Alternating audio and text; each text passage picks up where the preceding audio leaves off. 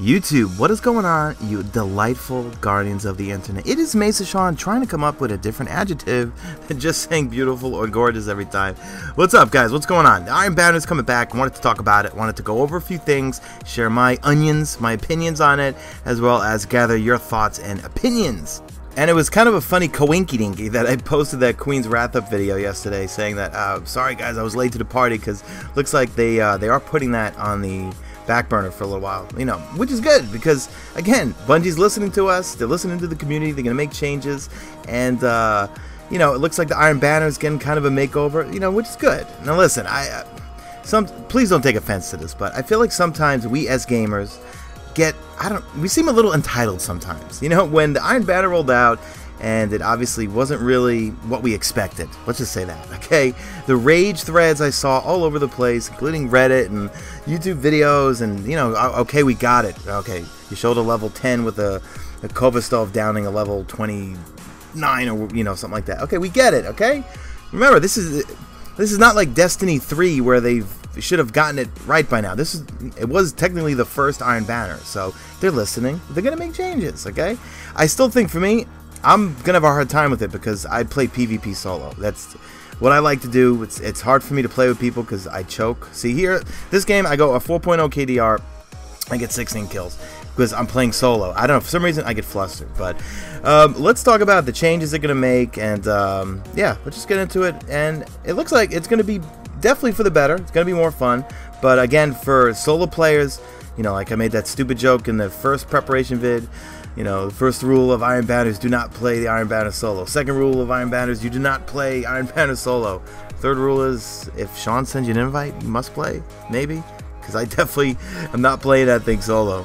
So first off, you can't get into the Iron Banner unless you're level 20. Although, if you're below level 20, you can join if, I guess, the party leader is a level 20, but you're not going to want to go in there if you're below level 20, trust me.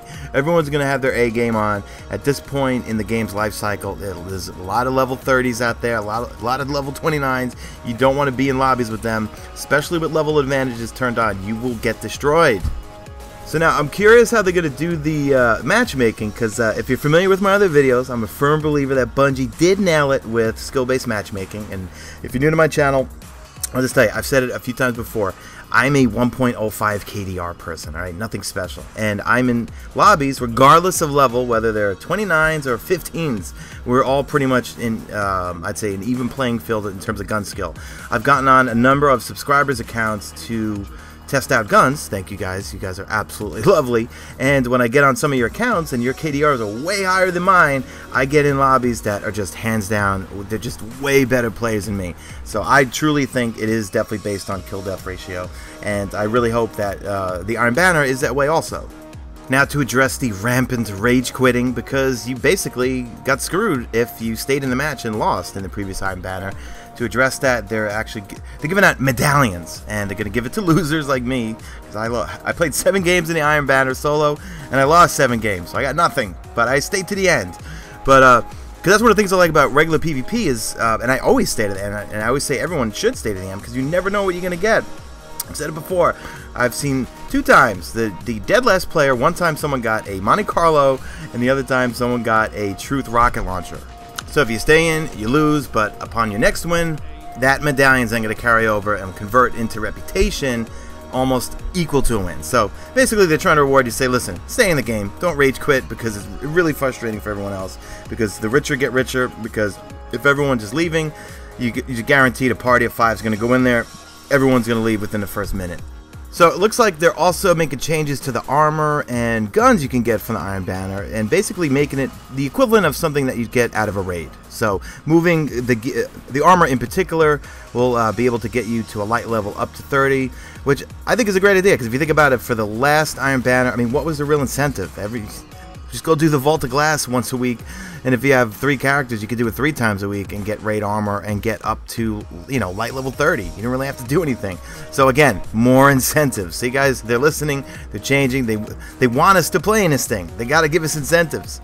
I just hope they can figure out something to do for solo players. And also with regards to weapons, you know, you can get it from Lord Saladin when you have enough reputation, all that stuff, but they also will be in drops after matches. So another good thing. Kudos, Bungie. And the bounties are getting a makeover, thank God, because I mean when I went in there was maybe one of them that was doable for me as a solo player to get the 10,000 experience points, but they're actually not going to be at the bounty tracker. They're going to be at Lord Saladin himself, and so they're going to tone him down and make him a little bit easier to achieve. Again, more incentives. That's what their whole goal is here, is because they want people to get into this. They want to make it fun for everyone, but also rewarding, because I mean, let's face it, a lot of this game with regards to armor, gear, weapons is to show off. You know, you want to show off your gear. You know, come on, everyone's looking at each other's characters in lobbies, inspecting them to see what kind of banging guns or banging armor they got. So in the previous Iron Banner, we saw Timur's Lash, right, the hand cannon that you could get as a drop after a victory. And you had the ability to re-roll its upgrades on each drop, so you can pretty much customize it however you want. Now they're going to offer that you could take any of the guns that you get from the Iron Banner, bring it to Lord Saladin, and you could actually reforge it, thus resetting its stats and upgrades and everything, starting from scratch. And it'll take, they're going to use Motes of Light to do this, so I think it's pretty cool. I mean, I blow my Motes of Light every week on Azure just to get an engram that I end up dismantling because I don't need it or I have it already, so I think it's kind of a cool idea. New feature that they have called Tempered, which I think is really, really cool, where Lord Saladin's going to offer you a 12-hour buff called Tempered, where you're actually going to get boost in your reputation gains, and that's because everyone can't play this game for that entire week or whatever, you know, how many days it's going to be. People have jobs, people have other lives. I know I tried to have a life outside of Destiny, but I think this is really cool because it's, you know, if people have, you know, certain schedules and they can't devote so much time to the Iron Banner, they're not going to suffer for it. And they said they are going to be looking to make sure they fine-tune the new feature of Tempered, you know, its potency and everything like that, because, you know, you could already see this, there could be some room for abuse there if there are people who actually do have enough time to put 1,000,000 hours into the Iron Banner and take use of that Tempered feature. So I'm not exactly sure how they're going to do it, but again, remember, they're trying to balance everything, and, you know, they're taking feedback from us. Alright, so they changed their tune. Originally, they were going to reset the reputation because, you know, their goal was to bring everyone together, play the Iron Banner, and then next event, restart it all over again. So they're not doing that, thank goodness. I think that's a really good idea. Encourage people to keep coming back to it, so they just, they've increased the rank up to 5 now. So another really good idea, I think, just to keep people coming back. Again, guys, trying to make events for fun, that's fun for all of us, and keep us playing. Keep us 3.2 million average players a day playing this game. And then I will read a verbatim. It says, in future Iron Banners, we will change over from reputation to an event standing model where ranks are reset, but only after we better tune the effort required to reach the higher ranks.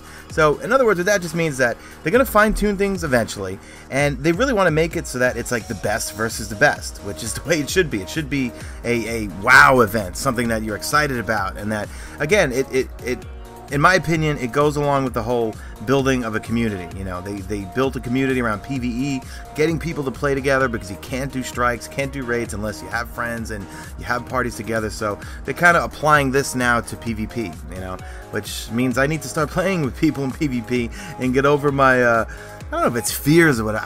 I feel like I choke. See, this game is a perfect example. I'm solo. I'm not listening to anyone. I'm focused or whatever, you know. Like, I was streaming tonight after the Vault of Glass raid. I played one game. I don't know. I get flustered when I think people are watching me. I don't know. That's something I need to get over. Maybe you guys will help me. So now while we don't have an official date yet, they're looking at probably by the end of the year, which is good. Guys, let them fine-tune it. Let them get it perfect. When things get rolled out too quickly, they end up not coming out very good. So it wouldn't surprise me if it comes out actually after the first expansion, the Dark Below, which, by the way, I'm giving away an expansion pass on my next Ask Mesa episode 4, which should be up any day now.